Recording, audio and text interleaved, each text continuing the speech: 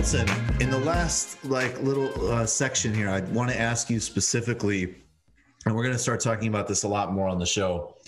But last April in Beijing, leaders gathered together with Xi Jinping, and they celebrated what was then in April 2019, the second year anniversary of the Belt and Road Initiative. And basically, right. Belt and Road is this, just to let people know a bit, it's this enormous infrastructure project, an economic project headed by the Chinese that will essentially connect Africa through the old Silk Road routes, Central Asia, key parts of Europe.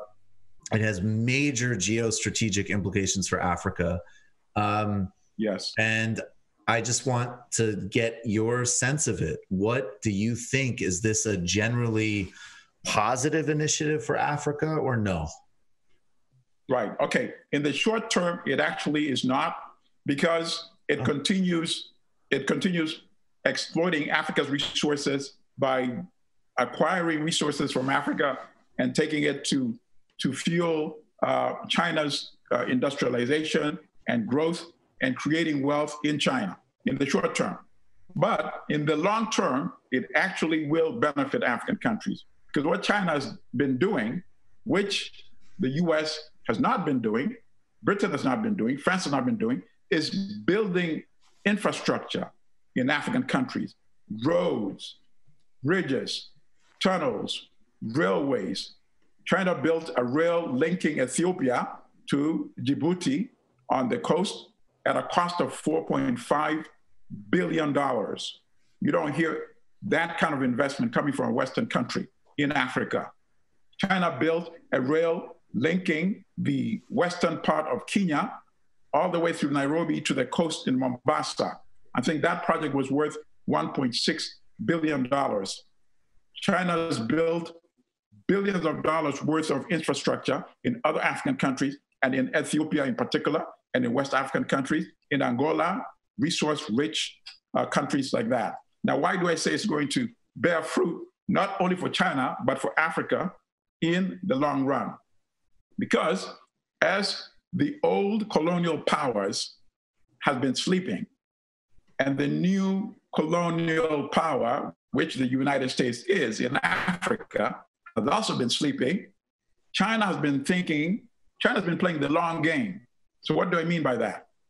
This year in July, what's called the Africa Continental Free Trade Area is going to be launched. 54 African countries have already signed and ratified the agreement, which means it's going to be one of the largest free trade zones anywhere in the world. It's going to reduce barriers. That's what they're going to start with, eliminating barriers. It's going to boost intra-Africa trade, which right now is only by 20%.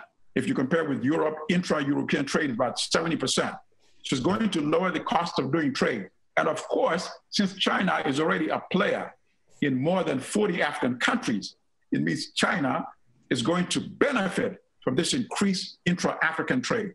So that's why I say it's going to benefit both China and Africa in the long run. And for Africa, it's going to do another thing as well. It's going to allow African countries, and now collectively, to increase their bargaining power with the West. Because now with a huge free trade zone, they're going to be able to say, if you want to enter this market, well, we have some demands as well. So that's going to be, even the World Bank referred to it as a potential game changer.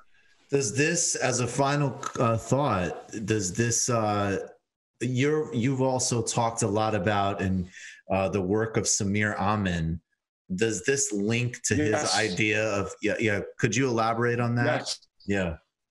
Absolutely, because this Samir Amin, who died a few years ago, was, I think, one of my favorite economists, actually, and African intellectuals.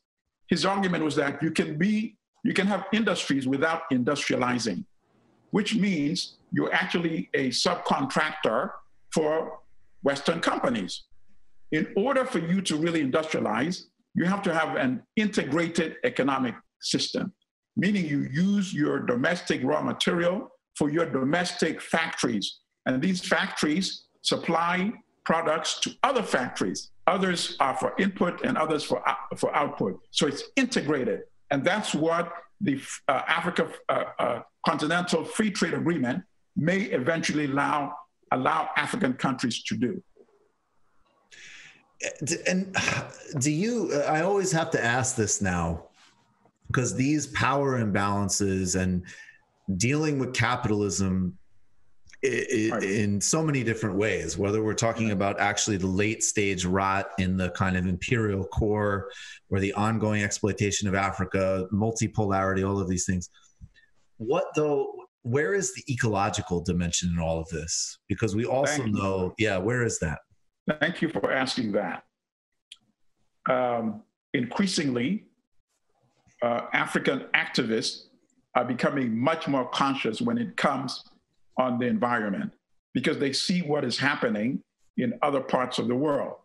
And I'm happy to say that this is also going to be a major role that the Africa Continental Free Trade Agreement will be addressing. So yes, absolutely. As you know, in the past, African countries were dumping grounds for toxic materials that could not be disposed of in the West. All they had to do was give a few $1 million to some corrupt leader, and they would allow this toxic waste to actually be shipped and dumped in some African countries. I know it happened in some West African countries. I know it used to happen in Somalia on the East Coast. So that will no longer be tolerated once the Africa Free Trade Continental area becomes effective. Milton Allimadi, we treasure you.